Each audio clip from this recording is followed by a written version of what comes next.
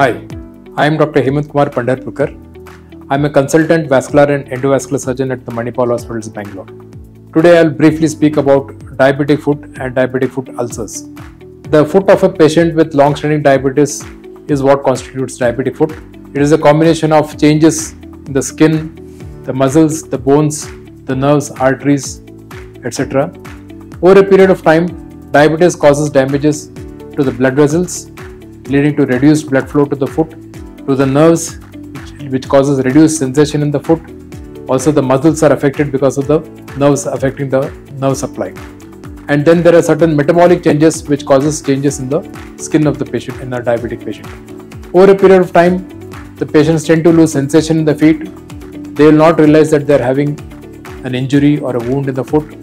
They tend to neglect it because it is painless, and then the wound forms and it becomes an ulcer. An ulcer is nothing but a breach in the skin of a person. To treat a foot ulcer, we need to treat the cause along with the wound care. In diabetic patients, wound care is very important. If the sensation is reduced and the ulcer is on the sole, it needs to be offloaded. It needs to be cleaned regularly and dressed regularly. Infection needs to be controlled. Along with that, we need to assess how the circulation is. It is commonly done by doing an arterial Doppler scan, which will tell us how good the blood flow to the foot is.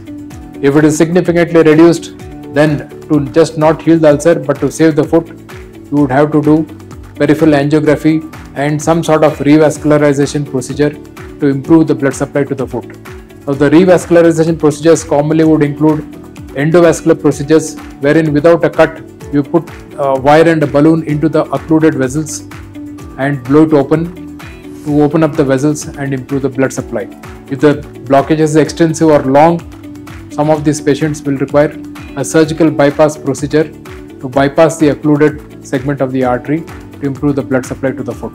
So diabetic foot ulcers are not only limb threatening, they can be life threatening, because once a diabetic patient undergoes a major amputation like a below knee amputation or an above knee amputation, the survival rate at the end of 5 years is less than 50%. So it is very important to save the diabetic patient's foot, not only to keep his quality of life good, but also to keep his life intact.